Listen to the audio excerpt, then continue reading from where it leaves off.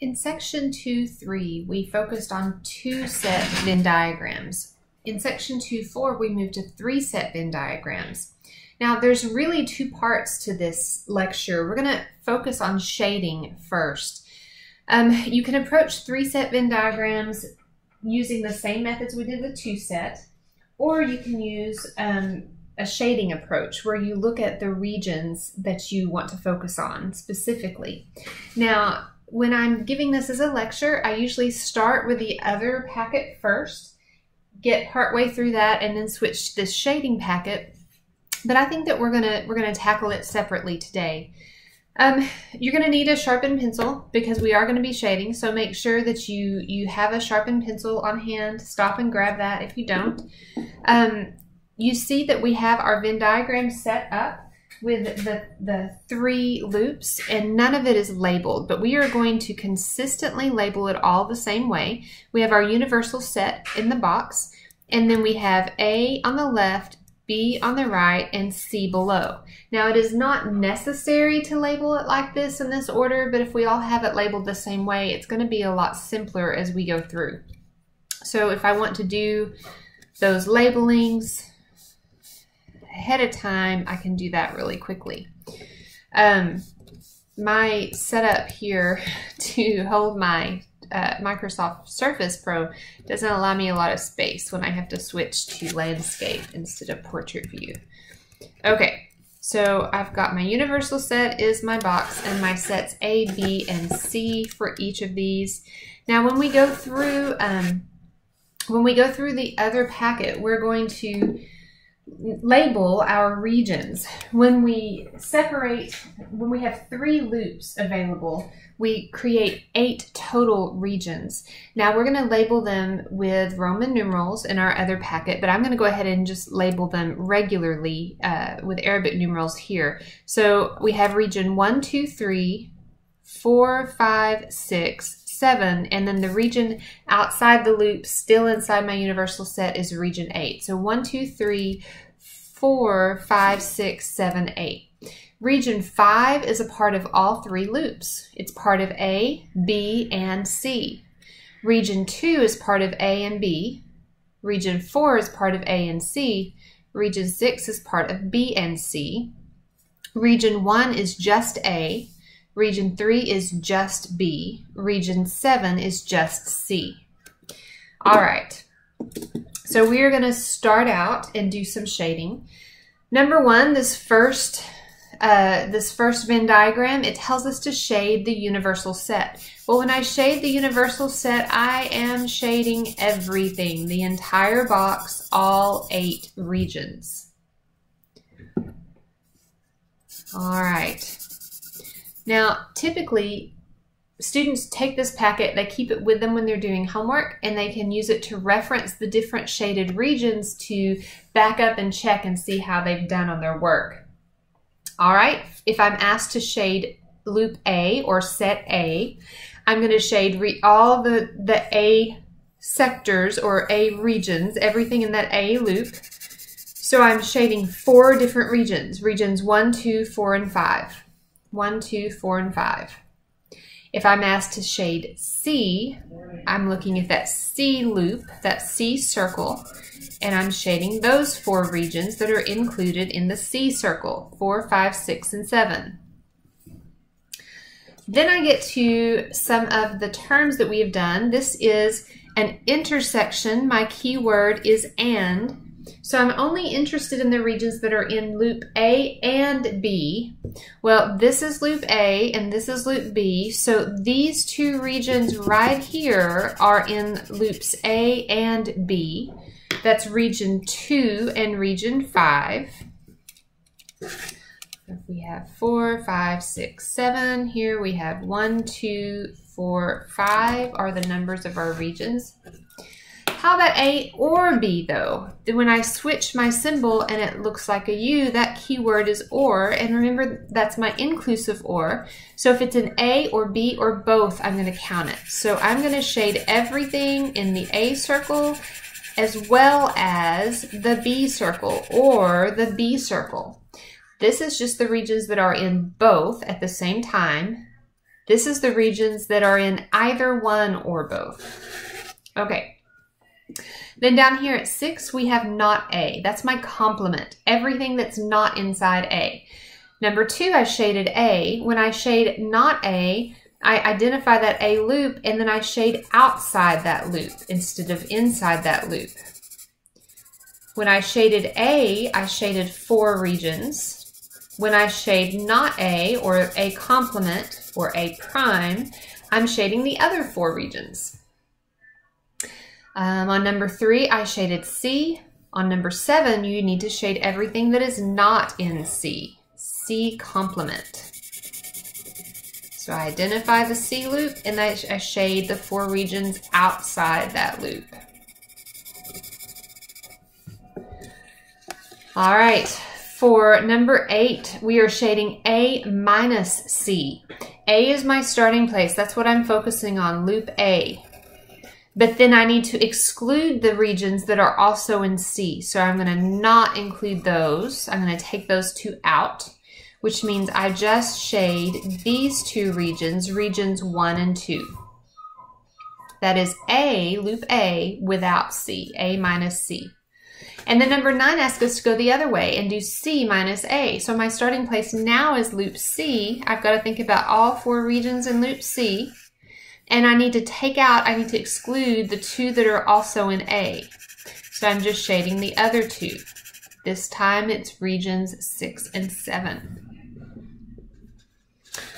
Okay, so there is that first page of things shaded. Like I said, usually students use this to look back on as they do other homework to check and make sure that they're referencing the correct places. On the next page, we are addressing all 3 loops, all 3 sets. So again, we have our universal set in the box with loops A, B, C in the same order that we have been applying them, because that consistency makes things easier. For number 10, I've got the intersection of all 3. Where does A intersect B and also intersect C? Well, which region or regions are part of all 3 loops? Just this one inner region, region 5, is part of all 3 loops. What about A or B or C? Remember my union. If it's part of one, it's part of the union. So here I'm looking for anything that is inside a loop, which means I'm shading everything but that region 8 that is outside the loops. I'm shading everything inside. All right, now we have a few problems to consider. We're getting to some more complex set theory. Remember, we need to approach our intermediate sets first. So we look inside the parentheses first. This is the intersection of complement A, not A, with the union B or C. So what operations do I need to perform first? Well, first I need to know not A. And I also need to know B or C. I need to know both of those things before I can find where they intersect, what they both contain together. So I need to draw Venn diagrams to represent each of those intermediate steps. When I draw my Venn diagrams, I'm going to draw them just like the final diagram with the 3 loops. I've got A, B, C, A, B, C. Okay, so when I shade not A, it's everything outside of A. We already did that once. Everything outside of A. So we leave the 4 regions inside the A loop and we shade the other 4. When I shade B or C, that's my union of B with C. So if it's in B or in C or in both, I shade it. So it's these 4 B regions plus those other 2 regions that are C. Now, I'm going to look at the work from that problem, and it might be easier to talk about numbering our regions. If we number 1, 2, 3, 4, 5, 6, 7, 8. 1, 2, 3, 4, 5, 6, 7, 8. There's our numbered regions. Like I said, typically we use Roman numerals, but we're doing it kind of quickly here, so I'm just using regular Arabic numerals. When I'm using this work from above, these two intermediate sets, I'm looking for the intersection, the AND, of these two shaded intermediate steps. So I'm looking for what regions are shaded in both. Well, 1 is not shaded in either. 2 is shaded in both, so I'm going to shade it as part of the intersection. Oh, 2 is not shaded in both. I'm sorry, guys. 2 is not shaded here. 2 is shaded here. I got distracted. 2 is not shaded here. So we don't shade it. Hope you're using your pencil. We don't shade 2 because it's not shaded over here on my not A.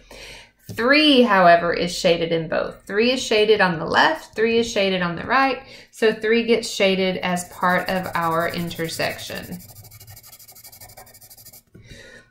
4 is only shaded in 1, so it's not part of the intersection. 5 is only shaded on 1, so it is not part of the intersection. 6 is shaded in both, so it is part of the intersection. And then 7 is shaded in both, so it's part of the intersection. 8 is only shaded over here, so it is not.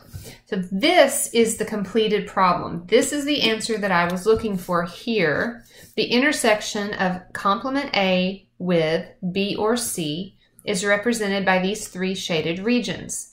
Now, you cannot just guess at these. You really have to look at them some way, and by shading, that's one way to approach it. Another way to approach it is by using roster form, by making lists, but we're focusing on shading right now. We'll come back and do the roster form in the next video.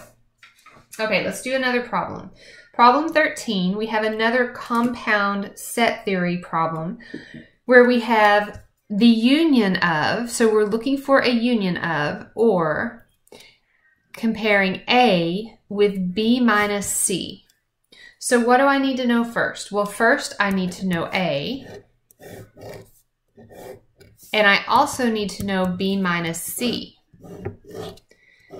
Once I get those two Venn diagrams, I can use them to put them together and find the union of the two. All right, so we have our Venn diagram space labeled. Now, when you do written work and I ask you to shade, this is the kind of thing I'm expecting to see. Make sure you draw the box because that defines your universal set, that region 8. If you don't have a box, you are missing part of it. Okay, A. Well, A are those 4 regions inside my A loop.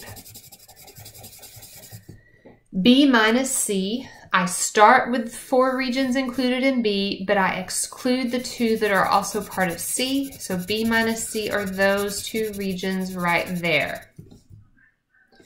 So if I go back and number my regions again, 1, 2, 3, 4, 5, 6, 7, 8. 1, 2, 3, 4, 5, 6, 7, 8.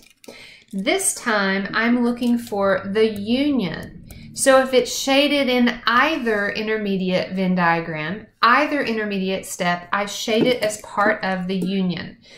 Well, region 1 is shaded over here, so it's part of the union. Region 2 is shaded in both, so it's part of the union. Region 3 is shaded on the right, so it is part of the union. Remember, union is either or both. Region 4 and 5 are shaded over here on the left, so they are both shaded as part of the union. 6, 7, and 8 aren't shaded at all, so they are not part of the union. So that is what that problem needs to look like. Problem number 13. Okay, let's look at the next page. We have a little investigation here. It asks us, well, it has us fill in the blank. To prove a statement true, what kind of reasoning do we use? Well, we have to start with general case, and that is my deductive reasoning. I start with general and I move to specific. This requires you to start with a general case or any number. If we're in algebra, we use any number represented by a variable. If we're doing set theory, we're going to use Venn diagrams without values inside, just looking at those general regions to prove statements true. Now, the last 3 pages we've done where we're shading regions, those are general Venn diagrams. This is all deductive reasoning work. We don't have a specific set of sets. We don't have values for A, values for B, values for C. We're looking at the general shape, the regions that would be shaded. That's how we prove set theory true, using Venn diagrams.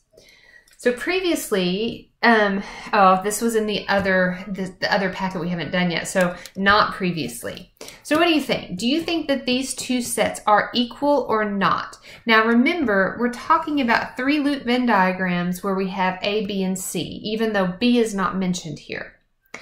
What do you think? Do you think the difference of A minus C complement and A complement minus C complement will be the same, or do you think they'll be different?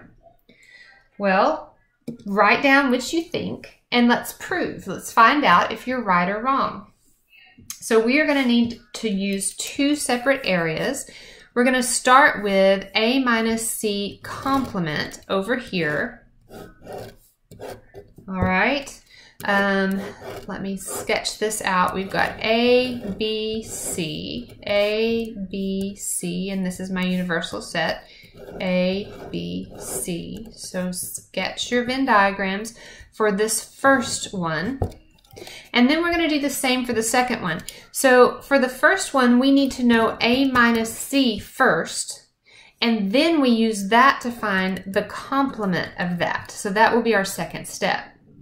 For A prime minus C prime, we have to know A prime. We have to know A complement. Then we also have to know C complement. So we have to set it up twice as an intermediate step. We need to know A complement. We also need to know C complement, or not C.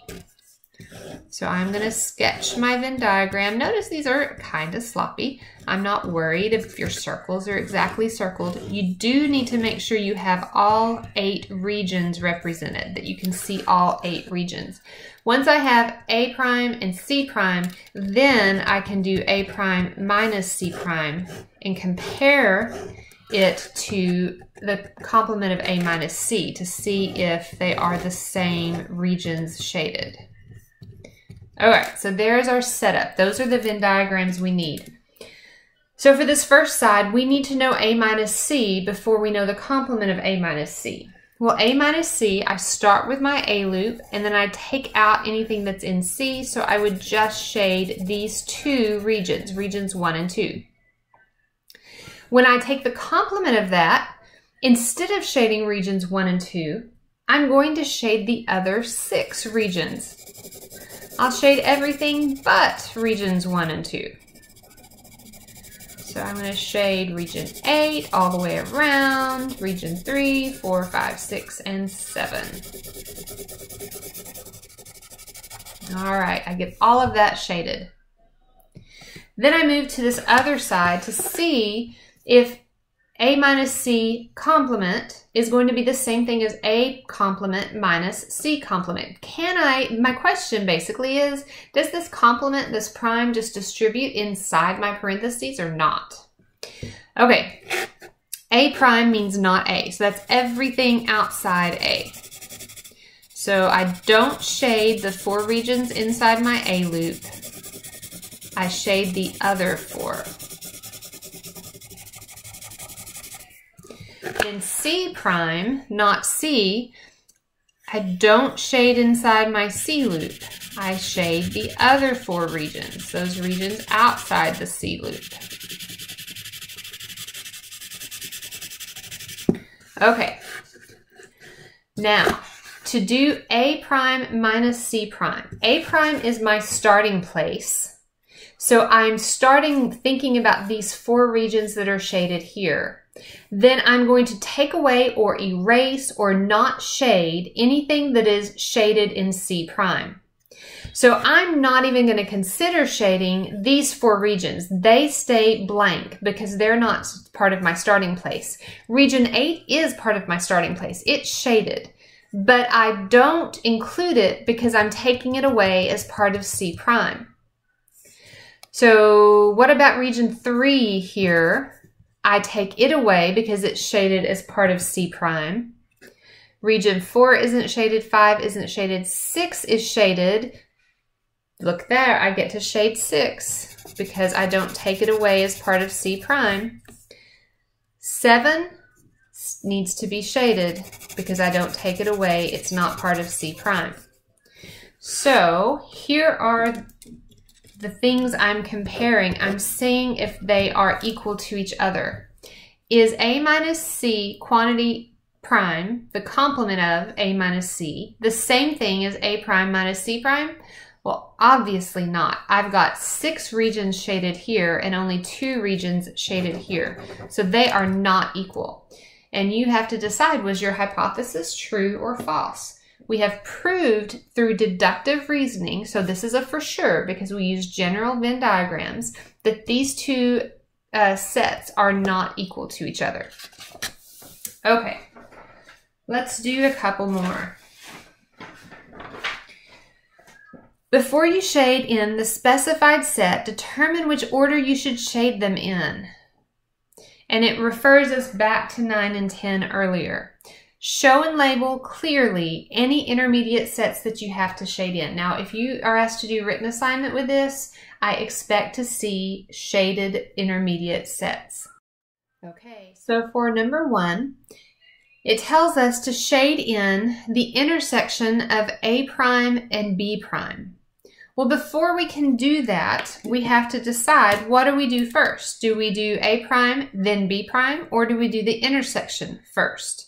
Order of operations, what I need to see is A prime as well as B prime to see where they intersect. Those are my intermediate Venn diagrams that I need to produce. So I set up my 3 loops, A, B, C.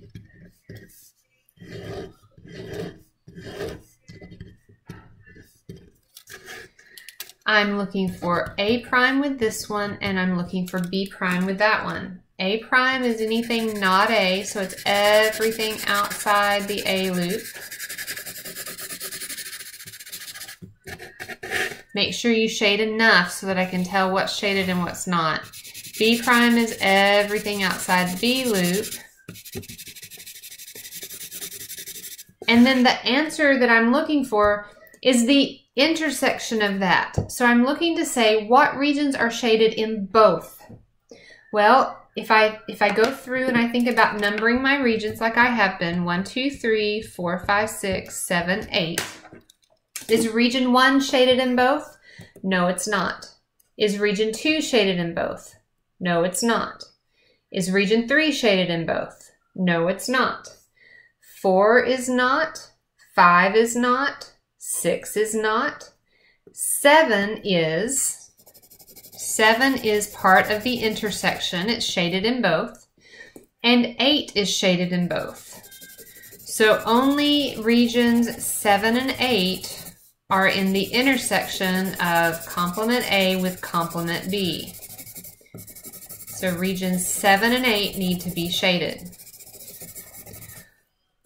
For this next one, we're told to find A intersect B, and for some reason that prime didn't come out. I'm going to have to go back and fix that.